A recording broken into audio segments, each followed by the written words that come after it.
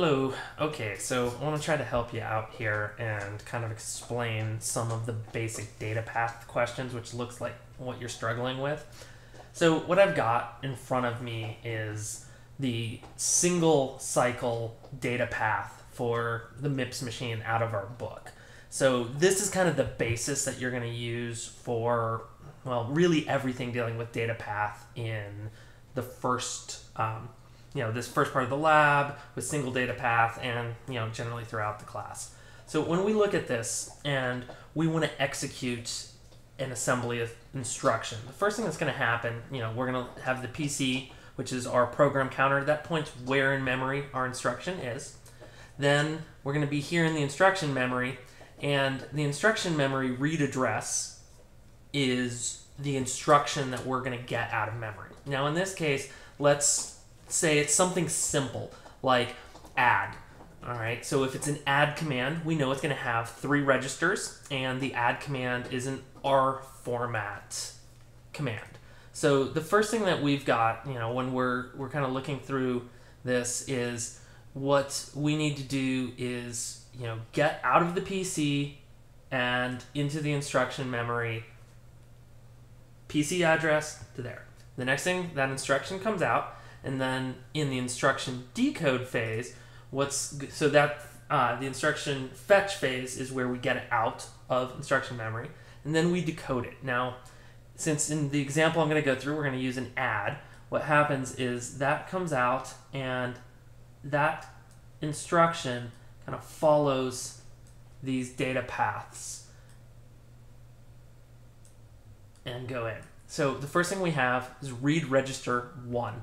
That is the register that the first register that needs to be read. So if our command is an add, we'll do something very simple. $1, $2, $3. Hopefully this comes out in the video.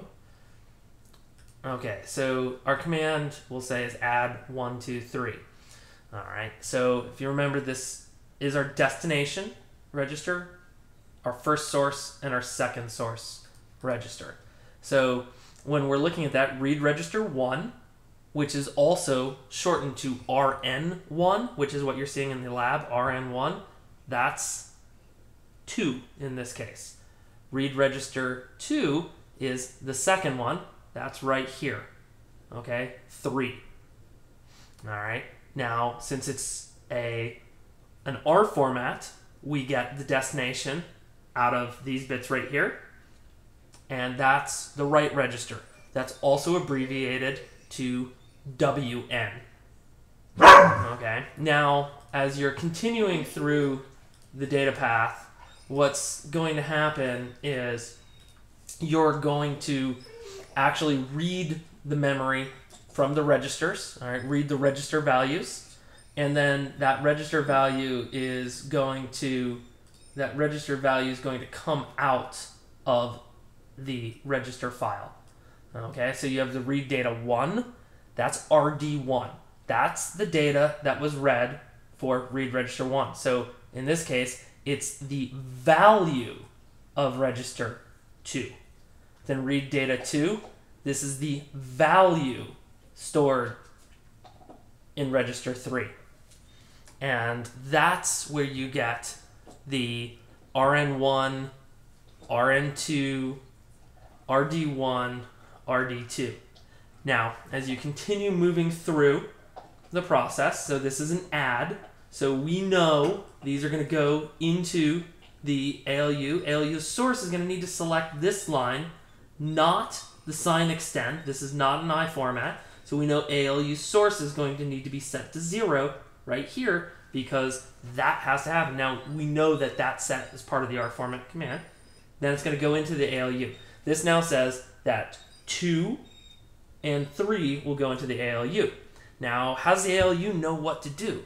Is it going to subtract them? Is it going to add them? What's it going to do? Well, that's where our ALU op is. So the ALU op, we've got a series of opcodes. Those opcodes get fed into the ALU.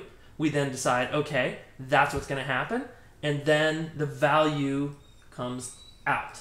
Now you see it's fed into here in memory, but we know an add, it's not a store word, it's not a load word, so it doesn't need this memory unit.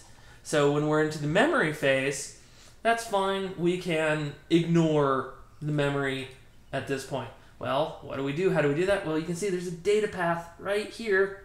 It avoids the memory. Now we've got a MUX, which lets us select one or the other. And we can see that the control line, mem to reg, it's either going to have us use this memory data, but we know it's garbage. We're not reading or writing from memory. Or it'll be set to 0, which tells us, oh, I'm going to use this bypass line. Of course, that's exactly what we want to do. We want to do the bypass line. And that's going to come all the way back into the register file. Write data. This is your WD. Well, where are we going to write it to? Which register? Well, that's the WN from write register. So what's the register number we're going to write? And then what are we going to write data? And so that's how that path goes through. Simultaneously, while that's going on, we'll know that the PC is going to be added with 4, come around, it's going to skip because PC source is going to be 0 because this isn't a jump, this isn't another command like that, and it's going to go all the way around. So when if we want to just go ahead and draw that out real quick, we know that this is going to come up here, go through the adder, come out, it's going to go here, we're going to ignore that, we're going to follow it up here, PC source will need to be set to 0, so then we come around, and boom, now we're ready for the next command. So that's the data flow that we're doing. Now this is for an R format here. It's the same idea when you're looking at an I format, except for you're going to follow a little bit of a different data path. So you have to look at what the instruction is and what these lines for these muxes are. But that's what you're doing throughout this section, is kind of going through, walking through, and then separating these into the actual phases. Is this the, instruction fetch, where we read it out of the instruction memory? Is this the instruction decode, where we kind of separate it out?